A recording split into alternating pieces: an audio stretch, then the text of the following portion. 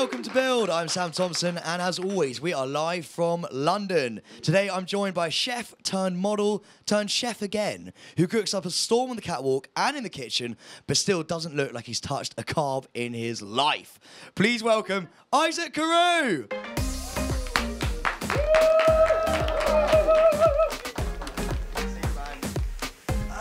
I told you he was good looking. Wow. You're not bad yourself. What are you wearing there? That's kind of street style that I just can't rep. Do you know what? I can't even remember the name of these ones, but they're pretty fresh, aren't they? And I love your watch. Thank you very much. Oh, mate, you're looking Cheers, good. guys.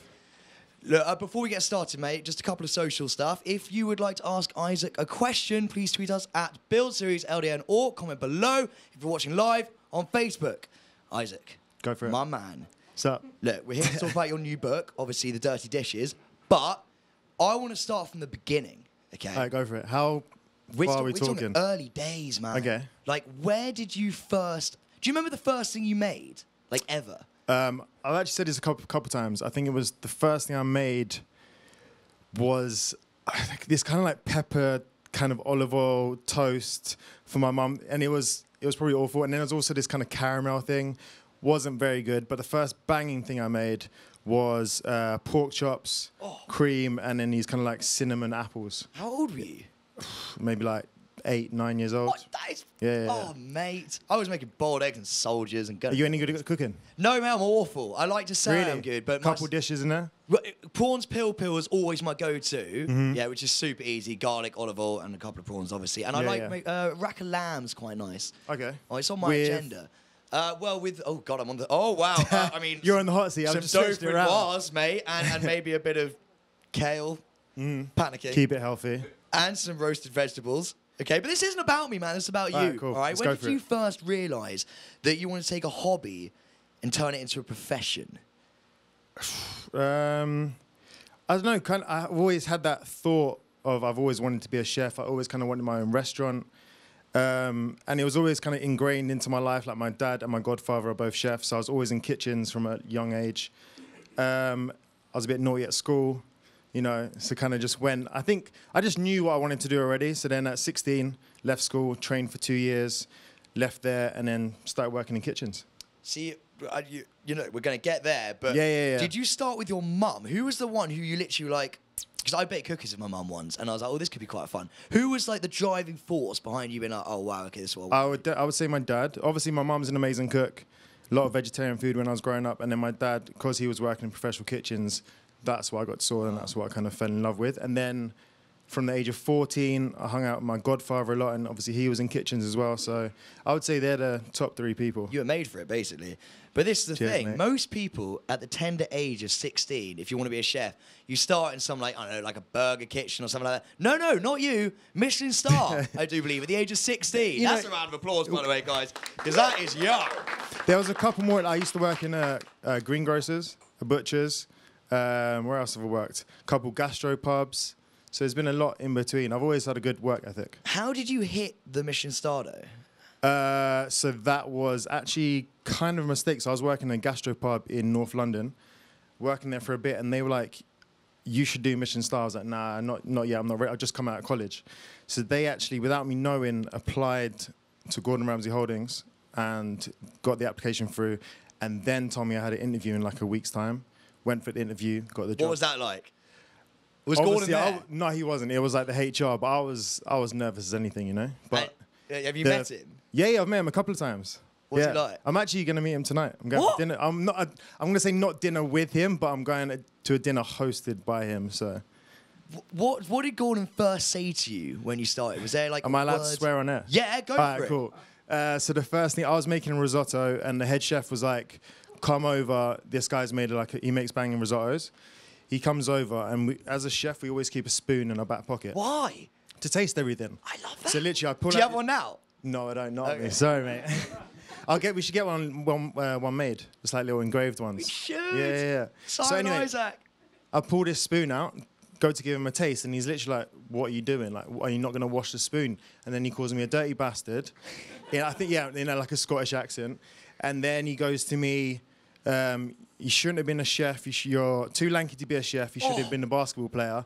And obviously I was like 16, 17. I was just like, yes, chef. Sorry, chef. Is Wash he the actually having a go spoon. at you right now, or is he kind of joking? The TV crew, so it's kind of like semi having a go, but, you know, kind of having a laugh Yeah. at the same time. Not actually bollocking me, so. Well, and the kitchens, I've always wanted to know this. Why do they get so rowdy in the? You would think like bankers, someone who are like winning and making and losing like hundreds of millions of pounds. They're not as stressed as chefs. Yeah. What is it? I think we're just passionate people. Like you're striving for perfection. You want every dish to be exactly like your last and just be, you know, bang on, flavorful, incredible. Yeah, you just. I think that's a stressful environment, and also you're working for like 18-hour days, on your feet all day in God knows what temperature, sweating. You know, it's a hard life, but if you love it enough, you know, it's cool. And is there ever a bit of beef between like the front of house and like the Always, chefs? mate. Every single restaurant, always beef. It's like two teams, isn't there? and between chefs. You know, at the same time, you want a promotion. You want to be better than, you know, chef A and B. So there's always going to be a bit of a rivalry. Yeah, it is. There's like, it's so funny how there's two rival teams. I bet afterwards you go out and like have a dance off outside or something. I don't think we've quite had a dance off, but yeah. But the thing is, cooking isn't just your thing, though. Do you know what I mean? You also got scouted for modelling, which I can see why. You're incredibly good looking. How did that come about? From the kitchens to the catwalks. So I was working so by this point I was about 22. There it is. I just came, there's me, there's my old mug. I just came back from Miami. So I was about 22 years old, was walking down the street outside Selfridges, never thought of modelling in my life. And this little, not old actually, she was actually quite young. Sorry, this young woman came running up to me and was like, excuse me, are you a model? And I just looked at her and been like, no. And I would have lied. Yes, obviously. Because obviously outside Topshop you get those kind of scammers, and I just thought she was one of those. Okay. And she gave me a card, didn't think anything of it for a couple of weeks. Asked my sister who'd done a bit of modelling in the past, are they legitimate? Are they a real thing? She was like, yeah, you should like give it a try. Go in. Went in, signed contracts. It's like 10. On the day? Yeah. Wow. Yeah, 10. And then I was still chefing a little bit and trying to fit the modelling in. And the first 3 months was quite slow, not much happening. And then I got a few big campaigns. But see, this is where we tail off, because we're talking Valentino and Hermes. Well, how did that come about? Just, I don't know, just blagging it, really. At that point, were you like, okay, I'm going to go for the catwalk over the kitchen, or did you always know you wanted to go back? I always thought I was going to model for maybe 1 or 2 years and then go back into cooking. I've been modeling for now 10, 11 years, so it's kind of, you know, taken quite a longer path. But I stopped. There wasn't enough time for me to cook and travel and be a model, so I just stuck with modeling for a while. And like eating patterns, because I'm guessing you have to like remain in good shape and stuff, but your whole ethos is just, you know, like the dirty dishes, like, you know, make a nice pasta and stuff. How did that go down? I think there's a lot of myths or what the perception of the modelling world is. Like, I think for girls it's a lot harder, and for guys, like say you want to be a Men's Health cover star, obviously you're gonna have to be a bit. I have had the agent get in touch a couple of times. We haven't had a reply quite yet. You'll get one of those. Don't worry, mate. Right. You know, for them they have to be a bit more strict, but for the average model and also the average person, like you don't need to restrict your diet. You can have loads of fun with food, and you just don't, you know, just have fun. Don't be boring. Obviously exercise here and there, but I've never been someone to like cane it. And like before a shoot, you don't have to sort of watch what you eat. You just do what you want. No, Sick. not me personally. So Fair play. Yeah. And just like one last question about this kind of thing: would you ever get into acting? no, definitely not something for me. Because Matt, I'm going to be honest. If there was an Elvis sort of like a young Elvis film, Yeah, you would get the part. I actually did Elvis's Greatest Hits album cover with Rankin. They basically morphed pictures of me and Elvis together. But unluckily, Sony didn't get the correct rights from the house of Elvis in time, and it never got published.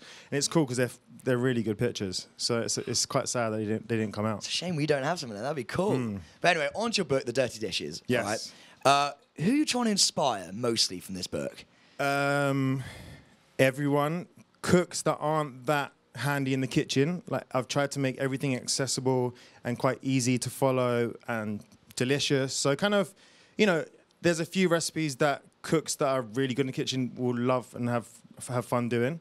But it's just trying to have a, get people who aren't cooking, get them into the kitchen. There's a massive pasta section of about 20 recipes. So I'm trying to get people to make fresh made pasta at home because it's really not that hard. So yeah, everyone really. Is this maybe like even a counter reaction sort of, because every cookbook is now like quinoa, kale. Literally clean this, healthy that, and it's just so saturated and boring, and it's just, I just want everyone to have fun and not get down by thinking, oh, I can only have a salad today because I had a burger yesterday. Like, as long as your diet is varied, you're going to be way happier. You don't have to restrict yourself. The more you restrict yourself, the more unhappy you're going to be. And what do you say to people who claim they can't cook so they don't even try? There are some people that literally burn every slice of toast for baked beans. So yeah, I'm that guy. I put too much pepper in my baked beans. Even the baked beans don't taste nice. Yeah. Well, my recipe, I've tried to make my recipes super easy to follow. So I'm sure you could crack some. Come on. But you also include vegan recipes, don't you? And now, look, one of the many reasons me and my ex-girlfriend broke up, it wasn't the cheating. Yeah. It was definitely the veganism. Mate, you can't say that. And from her part. And would we may have stayed together if we had, your recipes in there. Okay. What? You vegan? She is a vegan, okay. yes. And what's Fully in there that well. I could eat? No, I'm not a vegan. That's the point. I like my meat. So what can I eat from your vegan recipes? Everything. They're all like, there's an amazing mushroom nut roast that I love. Ooh. What is a nut roast? So obviously in America, this nut roast, I wouldn't recommend it. It's kind of nuts, seeds, all ground up in a blender, and it's just looks like a stodgy kind of steak. It's not that great. Okay. Whereas in my book, I've deconstructed it. So it's got nice fresh mushrooms, vegan butter, a load of fresh herbs, and it looks gorgeous. You can have a look later, guys, if you want to have a look. What's your favourite recipe if you had to pick one? Oh, mate, one. Yeah. Okay, you can have two. You can have two. All right, I would say... This is mad tricky. All right, I'm going to give you one dessert, my sticky toffee pudding. I love sticky toffee. You can't go, like, Sunday's not complete without a sticky toffee pudding. Okay, fair. Oh, that's actually my blueberry pancakes, but close. And then I would say my prawn burgers with a lime mayo. Oh. Just because it's different, it's not your standard burger. I keep looking at it. Is that it there? Yeah. Oh, it looks delicious. I think they're my top two. Oh, fair play. I quite like Again, super easy to make and taste delicious. Okay. And what's like the longest dish to make in that book? I've got about, I think, 6 or 7 risottos. Because we don't have long in this life anymore. Do you know what I mean? It's always so busy all the time. But people say that, and then people scroll on Instagram for like an hour when they get home. Good point. Just forget your phone on the side just for it. I've got Instagram live on right now. Sorry, guys. Just for 40 minutes, make a risotto. I think it takes like 35 to 40 minutes. What else have I got? There's a couple curries and stews. I don't think there's anything apart from a couple baking items that take more than an hour. Oh, fair. So obviously, like for a couple desserts, cakes, you can do them on a Sunday when you got more time. But and jumping to Instagram, seeing as yours is popping. Cheers, right? Thanks, mate. Do you feel almost a little bit of pressure in this day and age that you kind of have to? Because Instagram's such a big platform now for any sort of vocation. Do you feel like you have to make it look amazing? Yeah, I think I've got. Hopefully, everyone thinks so as well. I've got a good aesthetic and a good eye for kind of I know what I want at the end of the day. I also, at the start of kind of working on my Instagram, well, obviously when the start it was just Instagram, nights out and whatever. And then obviously Mine still are. It turned in more brandy, and I kind of really, I really gave a shit basically.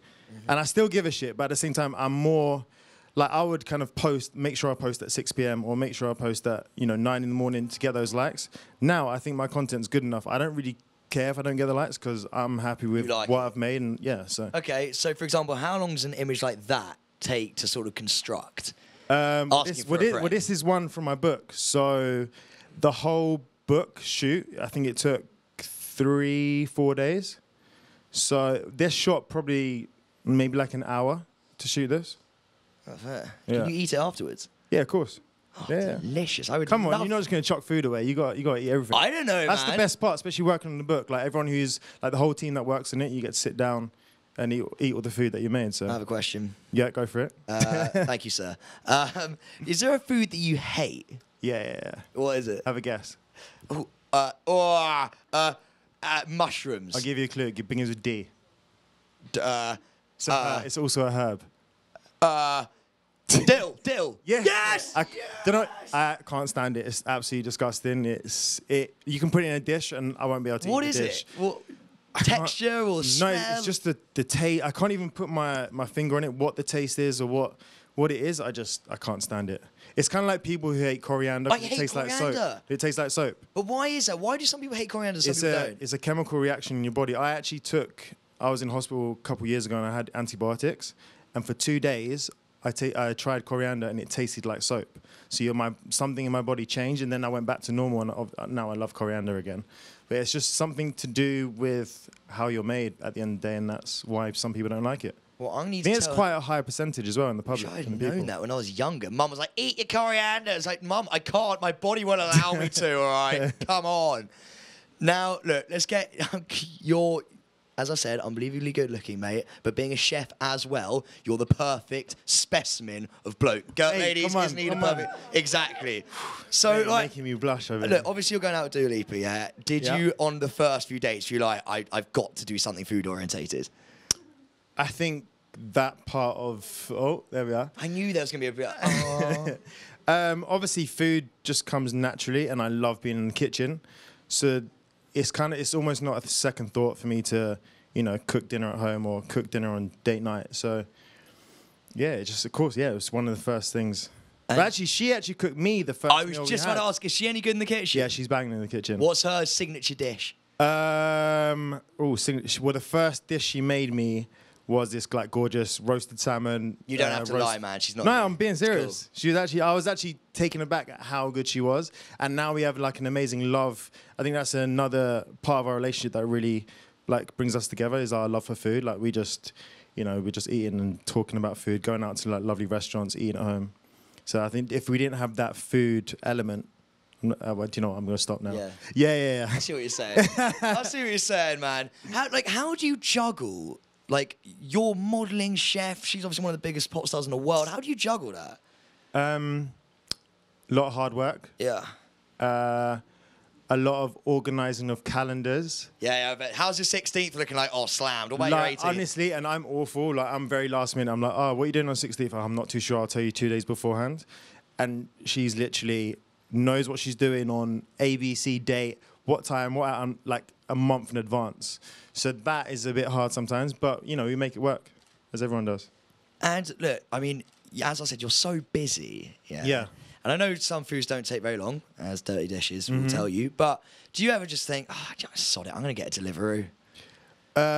On days that I've done quite a few recipe tests, like for either a company or my book, obviously you're not eating every single dish you make. You're obviously tasting everything, and it gets to the end of the day, say like 5 o'clock, you sit on the sofa, you're dead. You've been working all day, and then I might order something. What's your go-to?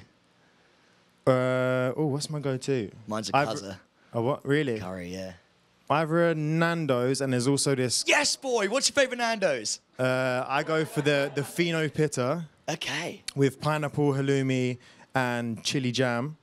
And then sides, I get... get the halloumi sticks?